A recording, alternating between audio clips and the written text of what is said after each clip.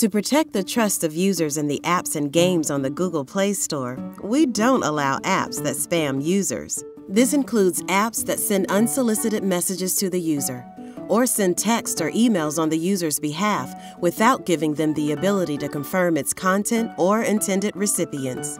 If your app's primary purpose is to drive affiliate traffic to a website or provide a web view of a site without permission from its owner, these behaviors aren't allowed.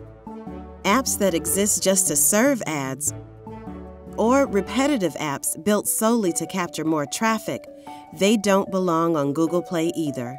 This includes apps that crash or exhibit other behavior inconsistent with a functional user experience. At a minimum, apps should provide users with a basic amount of functionality, stability, and a responsive user experience.